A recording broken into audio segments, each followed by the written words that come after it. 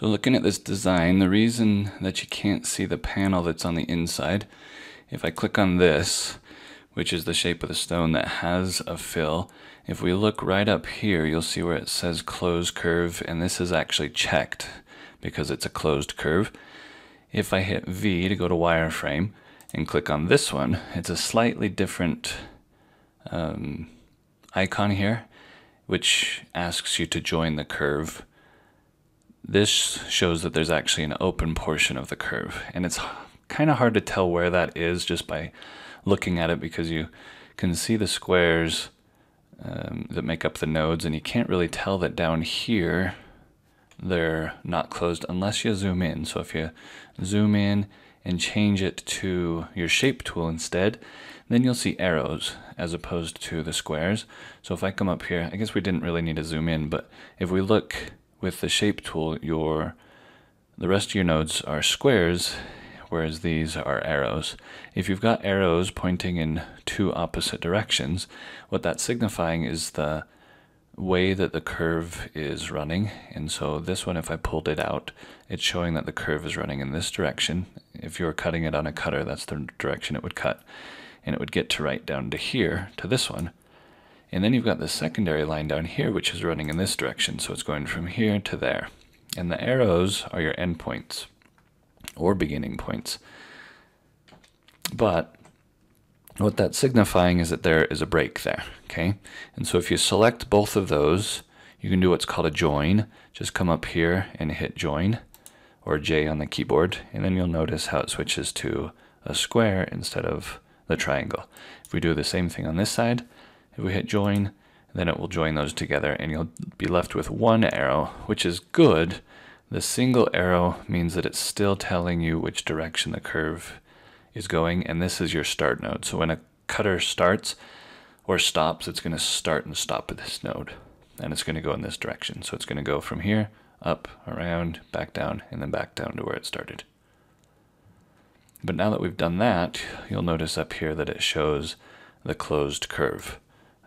So if we click that button, it'll pull that apart, it'll open it up. So now it's an open curve, but if we click it again, and then it's going to close it. The reason we didn't click that to begin with, if I go ahead and undo back to where we were to begin with, where we had these open and those open, if all we did was select it and hit the close curve button, it's not necessarily going to close it the way that we expect it to close. So it's still, as I click that, still showing that it's got an open curve. And the reason for that is because when it closed it automatically, what it did was it closed this line back to where it started, but then it left that secondary path, and that path is still open. If we broke those apart and selected this one by itself, it would show that as being closed. But because of the way that it auto-closed, it joined those two together as opposed to joining the existing line. So just using this tool isn't the best way of going about it. Manually joining it is a good way of doing it. So I'm not sure how you created this cross line to begin with, but my guess is that maybe you had a line there and then you trimmed, possibly using the virtual segment delete tool. If you were using virtual segment delete to do that, just virtual segment deleting will not automatically close these in. So what you have to do when you're done virtual segment deleting is hold shift. That'll change to a join tool. Then you can drag a box around those nodes that are still open, and then it will automatically close those in. If that happens, it will be able to fill in with a color, and then it will show through the way that you want it to. And then when you come over and build a panel, you can say double line, single line, whatever, but you want to uncheck the recreate panel button and hit apply, and that way it will follow that contour. If we had this checked, it would just create a box. So that's why we want to uncheck that, and then it will create a panel for us.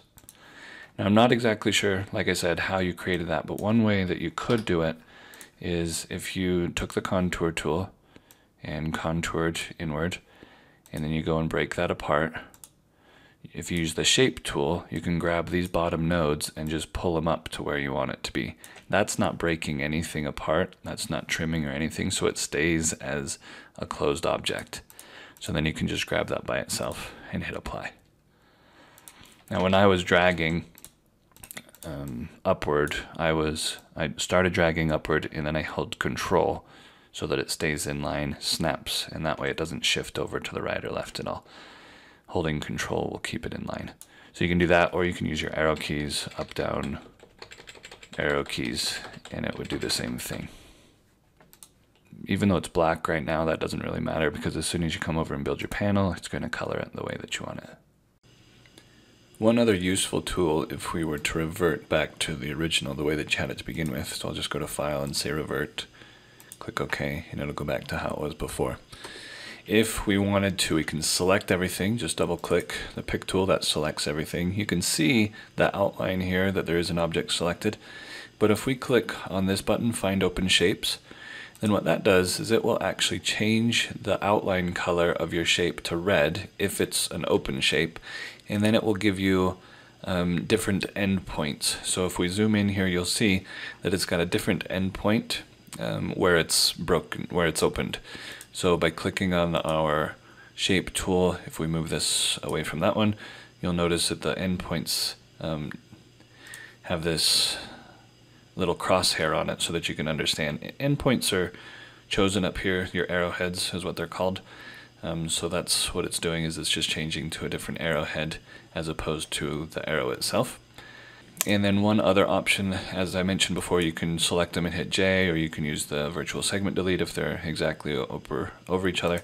But you can also just manually grab them. So if I grabbed this and put it over the top of this one, as soon as I get it right over the top of this one, the cursor icon changes to a little pointing black arrow underneath it, and then when I let go, it will join those together. So you can do the same thing for this as well if you wanted to. Move it away from it and then move it back, and as soon as you get it back, then it would join it together.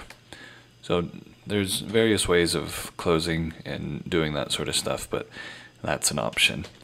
The last option for joining and closing things would that I would suggest is to use the Join Curves Docker, which will open up over here on the side. So if we go to Join Curves, which is this one, what it does is it lets you choose how you want those things to join, and then whether you would, if there's larger gaps, this is how it's choosing to fill those gaps in. You don't really have gaps, so as soon as we just hit apply, what it will do is it'll close those for us as well. So that's an even faster way to close all of those. In this case, it's still got a red outline because I had used Find Open Shapes, but again, as soon as I go back to my panels and reapply, it'll get rid of that red outline as well.